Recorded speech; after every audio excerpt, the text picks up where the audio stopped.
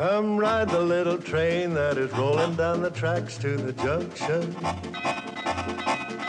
Forget about your cares, it is time to relax at the junction. Lots of curves, you bet, and even more when you get to the junction. Petticoat Junction. There's a little hotel called the Shady Rest at the junction. Petticoat Junction. It is run by Kate. Come and be her guest at the junction. Petticoat Junction. And that's Uncle Joe. He's a moving kind of slow at the junction. Petticoat Junction.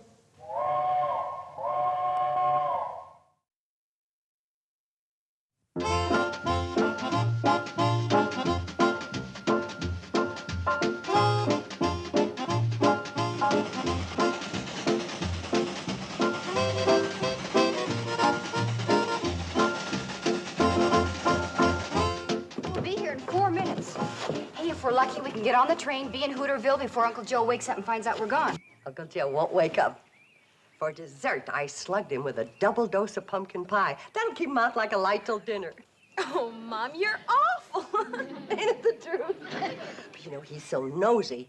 It's the only way to keep him from coming into Sam Drucker's store and finding out we got him a watch for his birthday. And it'll work, too. A couple helpings of Mom's pumpkin pie is better than hitting him over the head with a club. Hi, gang. I should have used a club. Joe, why aren't you sleeping? I was, but I woke up. Had too much pumpkin pie. But pumpkin pie always keeps you asleep. No, it's mince that does that. Listen, anybody can make a mistake.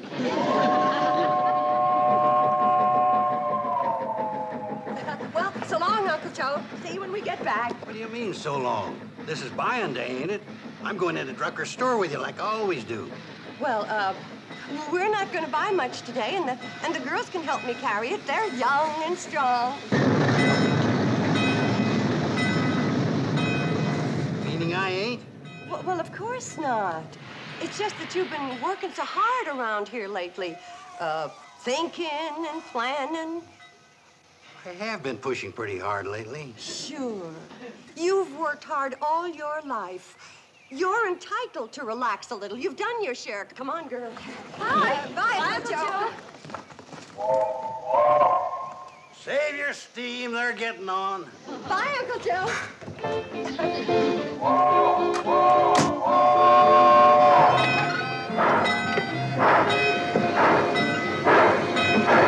Bye, kid. Bye, girls. Don't buy anything I wouldn't approve of.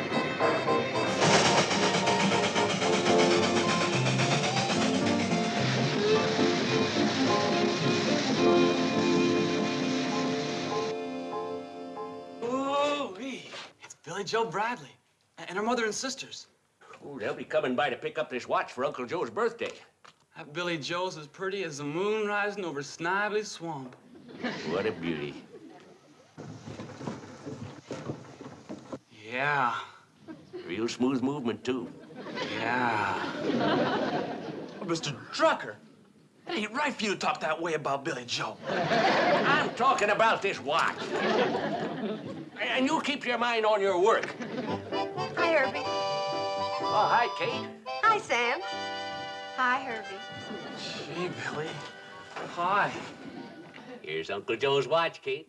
14 karat, 17 jewel, just like you ordered. Oh, Sam. Girls, look, isn't that beautiful? Mom, that's lovely. Oh, that's... Here, give it here, Kate. I'll have it wrapped for you. Herbie. Oh, yes, Mr. Drucker. Herbie, you knucklehead. Look at the mess you've made. Do I have to? I mean, just hearing it was bad enough. Herbie, you 10-thumbed nitwit. Now, Sam, stop picking on him. It was Billy's fault, too. Herbie was just trying to help out. I'd like to help him out right out the front door. Now, Sam, you simmer down. Clumsy kid. Sam, Herbie's a hard-working, fine boy. He just acts clumsy because he doesn't have any confidence in himself. He feels inferior. Well, who has a better right? Now, Sam, you see how you're picking on him and knocking down his confidence? Let me talk to him. Maybe I can help. All right, Kate, but I'm warning you. When you talk to him, don't stand under anything loose. Lay off it, Sam.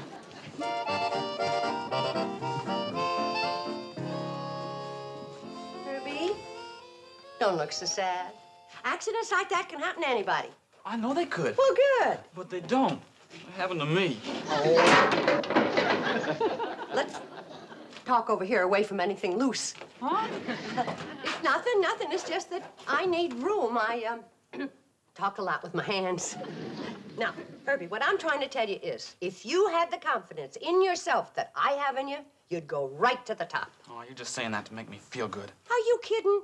Anybody in these parts who runs a business, would love to have you working for him. You know why? Yeah, because I work cheap. Because you're dependable, you're reliable, and you're willing. Oh, go on. Too bad you're Sam's right arm. Or you could be working for me right this minute, starting out as, well, as assistant manager. Oh, go on. I mean it, Herbie. And in no time at all, you could be manager. I accept the job. I'm going to quit here and go to work for you. Oh, go on. Oh, thank you, Mr. Bradley. Oh, thank you. Oh, at last someone believes in me. Whippy! When do I start? Herbie, listen, let's not rush into anything, huh? Oh, I get it. You just were talking. You didn't really mean it. Nobody in this whole world needs me. Oh, I need you. I'd love to hire you. It's just that, it's Sam. That's it. He needs you more than I do. I do? What for? See? Mr. Drucker doesn't care. I'm yours. Now, Herbie, before we go any farther, I got to straighten you out about something. Sure, Mrs. Bradley, and I want to thank you for hiring me as your new assistant manager because it's done more for my confidence than anything in my whole life. Now, what do you want to tell me, boss? Your hours are 9 to 5. You get Thursdays off, and the customer's always right. Oh, all that and working side by side with Billy Joe. I can hardly stand it. I feel the same way.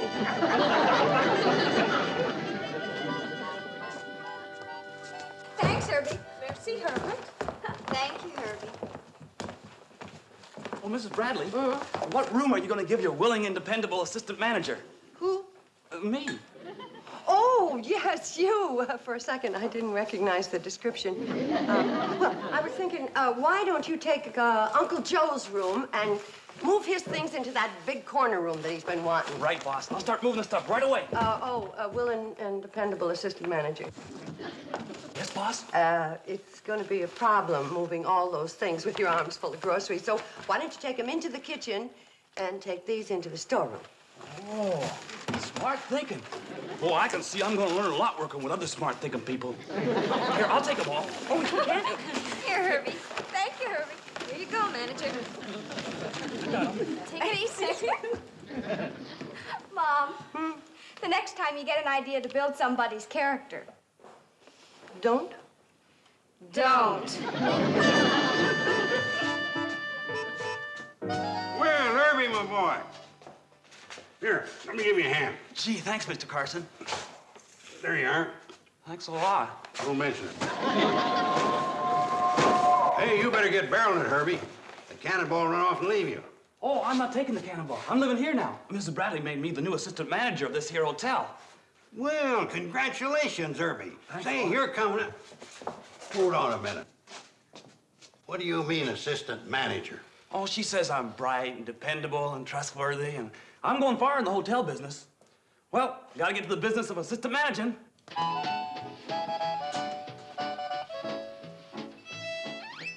Why would she want a young squirt like Herbie around? Why, he... You've worked hard all your life, Uncle Joe. You've earned the right to relax a little. You've done your share. Rest Done now, your Uncle share.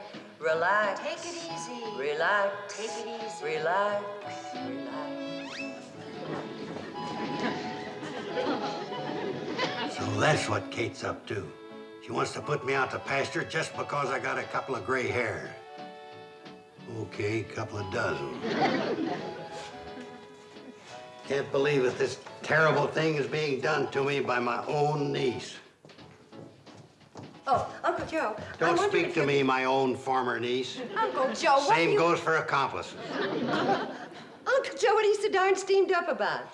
You know darn well what I'm so darn steamed up about. You hired that squirt Herbie to replace me. Oh, I did no such thing. All right, then prove it by firing him out of here right now. Well, I can't. You see... You bet I see. Real good. I may be an old man with double chins to you, but I still got pride enough to hold them both up.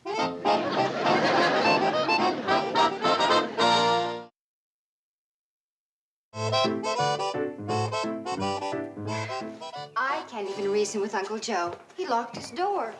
And when I knock, he just growls. Sounds like a room full of Airedales. Well, maybe I ought to go Come on, upstairs. my old and only friend. You and I are going to wait for the train down to the railroad tracks. Uncle Joe! I don't cotton to hanging around with a bunch of strangers. Wait, Uncle Joe. Uncle Joe, why are you carrying on so much about absolutely nothing? Well, it ain't my idea of absolutely nothing. You think I'm an old man. You're putting me out to pasture just because I got a few gray hairs. Oh, I'm not putting you out to pasture because you've got a few gray hairs. No? Then what are you putting me out to pasture for? Uncle Joe... This morning you went to town and you bamboozled me out of going with you. Yes or no? Well, yes, And when you but... come back, you brung that young squirt Herbie Bates with you and made him the new assistant manager of the hotel. Yes or no? Well, yes, but I can explain everything. All right. Then explain the part about not wanting me to go to town with you. That part I can't explain. Uh-huh. What about bringing that young squirt Herbie here and making him assistant manager? Oh, aha, to you. I gave Herbie a little job with a big title just to build his confidence. Oh? I wanted to make him feel important. That's why I can't fire him. Maybe I was a mite hasty with my conclusion jumping. Oh, well, then it's all settled. You're staying. Here, I'll take your suitcase. Don't let go, upstairs. I can handle it. No, I'll take Don't it. let Give it go. to me.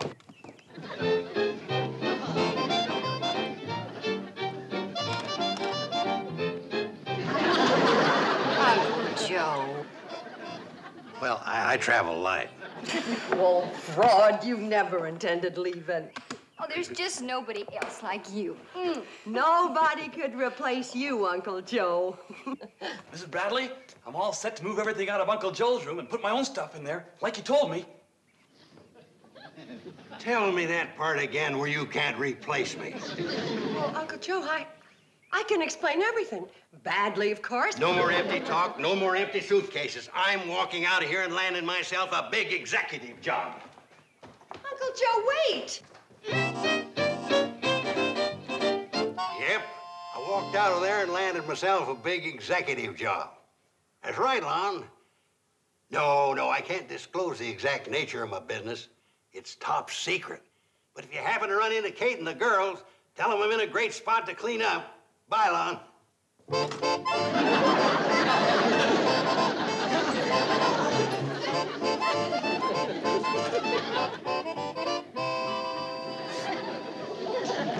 Evening.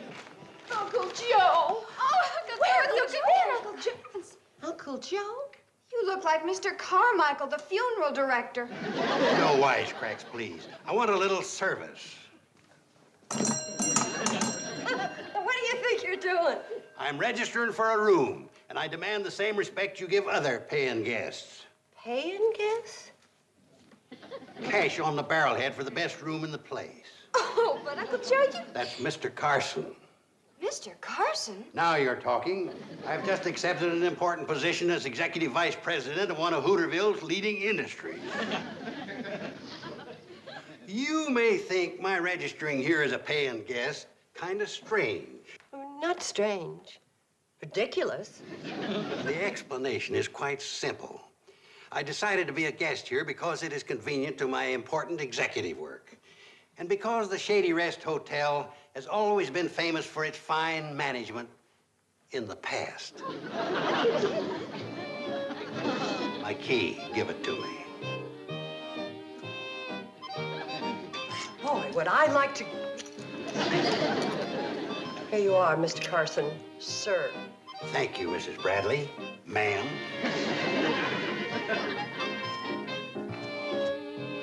Oh, yes. And I'll expect breakfast promptly at 7:30. Mom, remember, the customer is always right. What loudmouth says so? You, Mom. Oh, that loudmouth. Joe Carson of Hooterville. You traveling men? Ned Hooper. Jenkins here and me are in the hardware line. I'm in the executive line myself. Oh? Right. I hold an important position with a firm that recognizes the value of experience and mature judgment. Not like some backward people I know who are in the hotel game. Oh, baloney. What? Oh, a bologna with your eggs or ham?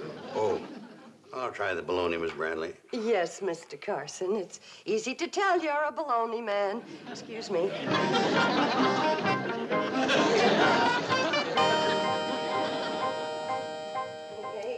29, 30. Hey, Mom, what's the matter? 31. I'm counting to 10, so I'll lose the urge to kill him, but it doesn't work. Mom, how come he's acting this way? It's not like him. Oh, he just wants to prove to us what a valuable man he is and that we don't appreciate him enough. That's why he's staying here and bragging about his big executive job. A job that doesn't even exist. Oh, he's got some kind of job. He came home with money last night. My guess is that he's clerking in a drugstore or he's selling ribbons over a dry goods counter. Poor man. Mom, why don't we follow him to where he works and blow the lid off this whole thing? Oh, we couldn't do that on account of his pride. But we've got to do something. Honey, believe me, he's gonna get tired of pretending real soon and go back to being his own sweet, lovable self. Hurry up with my breakfast, or I'm reporting you to my colleagues at the Businessmen's Club. The service here is pathetic. Girls, we're going to follow Uncle Joe to where he's working and blow the lid off everything, including Uncle Joe. But how about his pride? Yeah, how about that?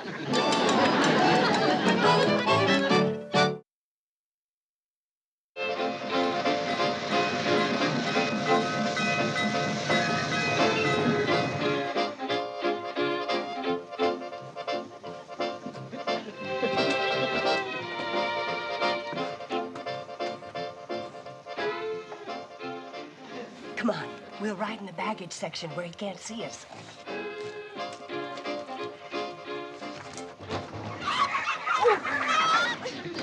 Hey, we forgot. It's market day. We'll have to ride with a carload of chickens. Oh, dear. Well, maybe we better wait till tomorrow. Oh, tomorrow'll be full of hogs. Well, don't just stand there. Start clucking.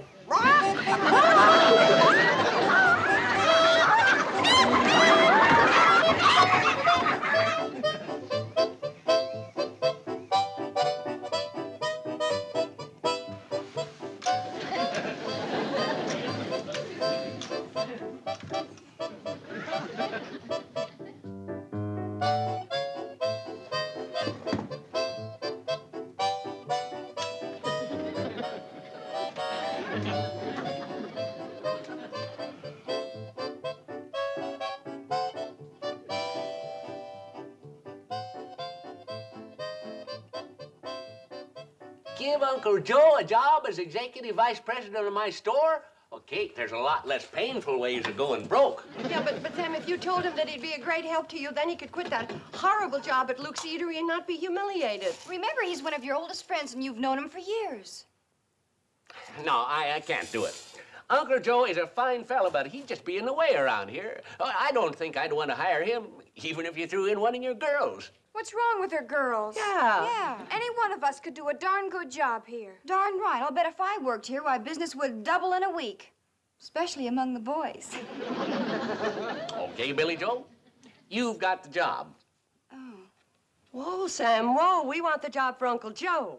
He's got it if you throw in Billy Joe. I like the way she works. But I didn't mean that I... Remember, you're one of his oldest friends. You've known him for years. All right, Mr. Drucker, bring on the work. Uncle Joe and I are raring to go.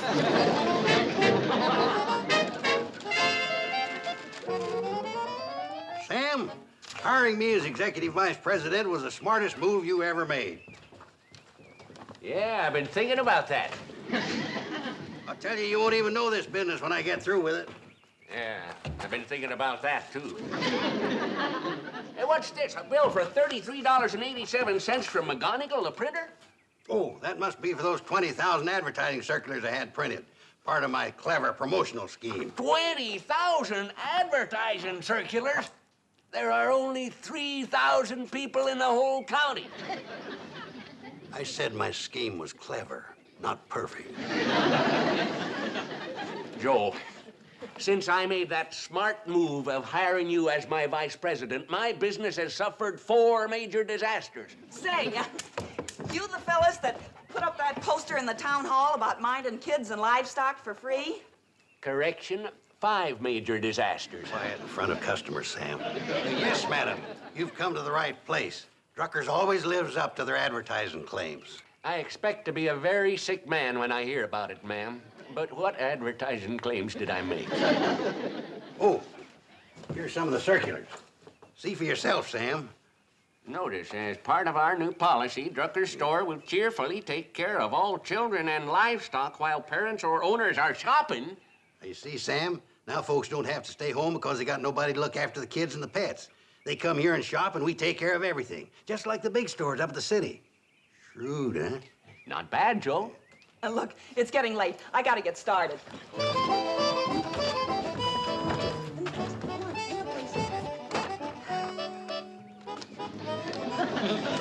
What'll it be, ma'am?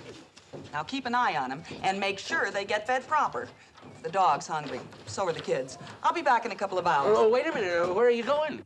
Shopping over at Cartwright's Emporium. We've got a lot of bargains going on there today. Second, ma'am, you got it wrong. We only watch kids and dogs if you shop here. It don't say that on that poster, mister. And you know what happens to stores that lies in their advertising. And Bosco only eats fresh ground sirloin. Elsie bites. Oh, no. Sam Drucker can't fire Uncle Joe. It'll wipe out his self-respect. But if he doesn't fire him, it'll wipe out Mr. Drucker's bank account. And Mr. Drucker looks so pitiful when he cries. Well, so will Uncle Joe when he fires him. Now, there must be another way we could handle this thing. Hi. Let me think. Oh, Billy Joe. Hi. Oh. Harvey, watch out!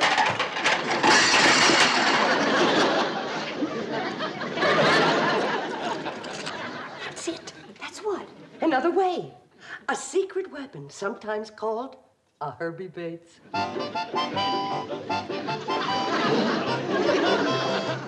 And the hotel can also use some of them fancy gourmet foods I've been reading about, like caviar and pickled octopuses.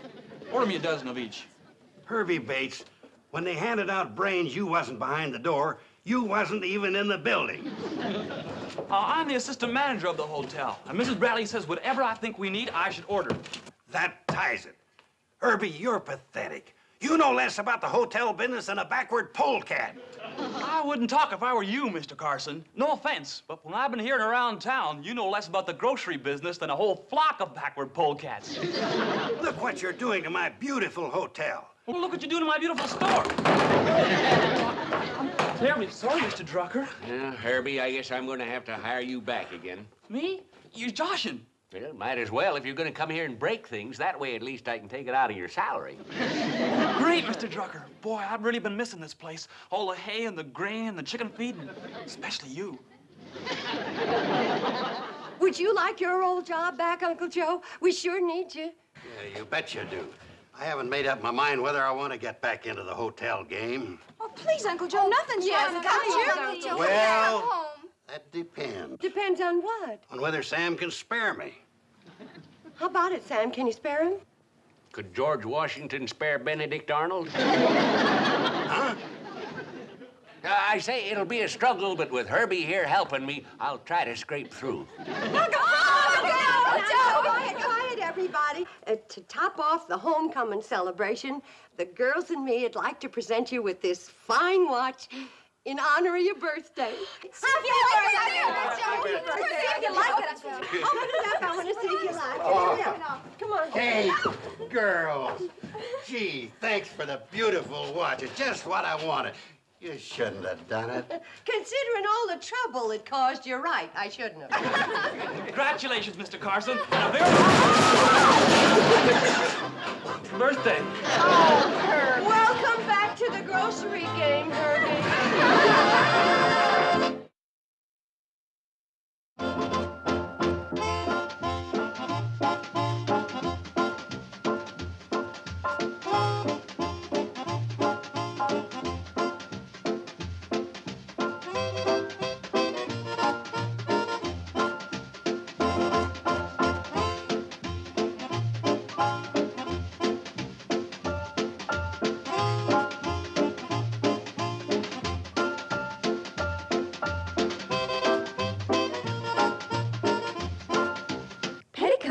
Junction.